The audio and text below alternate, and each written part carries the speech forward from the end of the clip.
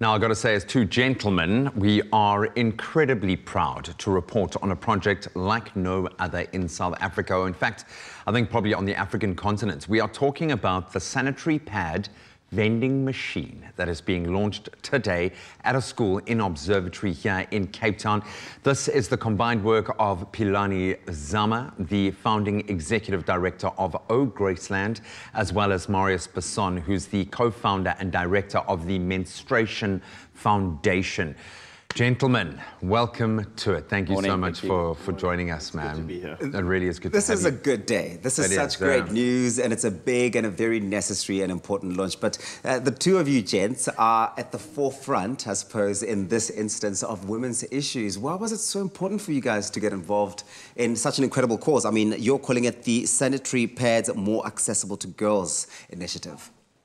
Yeah, that's correct. Yeah, so 2019, my daughter was turning 8, and I felt like I had to give back to the women's sector. And I phoned an old friend of mine, Siv Ngezi, and 5 seconds into the conversation, Siv says, "No, let's start the Menstruation Foundation." Yeah. We were fortunate enough to be contacted by Philani Zama from Graceland with a big donation. And yeah, the rest is history. We just started from there and it's grown so much, especially during COVID, giving a lot of for women in need. Yeah, I mean, I've followed, Siv and I are good mates, and I've followed what you guys have been doing in that space. And I love the quote that he said, if men had to bleed every month, sanitary pads would be free. Yeah. Is that the end goal here? What's the idea, the motivation behind the vending machine? So the concept is really just to kill period poverty. That's the main goal. I think we tend to say that women should have sanitary pads for free just in schools, but no. Yeah. In a totality, if condoms are free, why aren't pads free? Yeah. And so I think between Marius and I, we looked at this and we had to say what module can be sustainable. Because you donate 1 month, what happens the following month?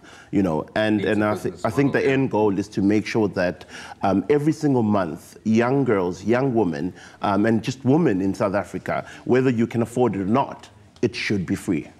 So tell us about this vending machine. So the two of you guys have partnered to launch this vending machine. How did you guys get into that conversation, and exactly how's it going to work?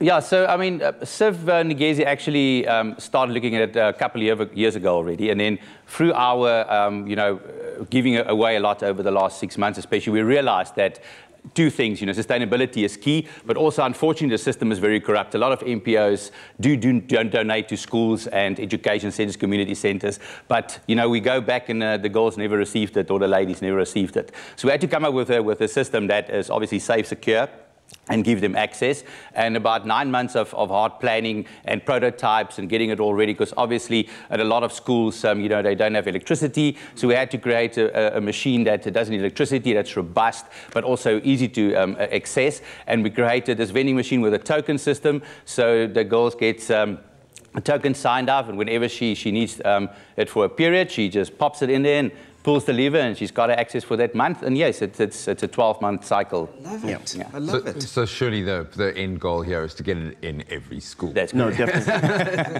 and community centers and sports hubs as well. Because remember, I mean, we've got great ambassadors, the likes of Babalo Alaja, who's now the Springbok captain. And one of the things interacting with the Snalos, who's captain of the Protea team as well, one of the interactions is that women don't come to practice, and part of that is to put it into centers where it's communities and sports hubs as well. So the end goal is literally to be everywhere and everywhere with these and have the access. Well, I love the fact that you're starting in a school, because the fact that young girls are not getting an education because of something that seems so rudimentary. Shouldn't be happening. It should not be happening. Definitely. You're launching at a school, rightfully so, in Observatory today. It's called the School of Hope. Why this school specifically? So there's actually two parts of it. So we work with 56 schools currently actively in the Western Cape, over 50,000 ladies. And so we obviously go out for corporates and funders for these machines, and then we give them the list and they actually choose. And our first sponsor then chose School of Hope, which actually... Yes, I mean, which which was for me a gift because we've partnered with... It's Providence, man. Yeah, no, it's Providence. I mean, we've partnered with School of Hope for the longest time. I mean, our young ladies at Old Graceland go to School of Hope.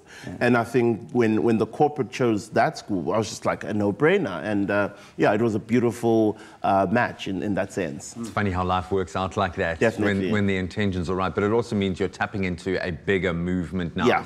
You talk about Old Graceland. What do you guys do? What's at the heart of your work? So Old Graceland stands in the gap for specifically young women transitioning out of care. So when youth get to the age of 18, they have to leave children's homes or foster care. But the problem is, where do you go to? I mean, you're an orphan.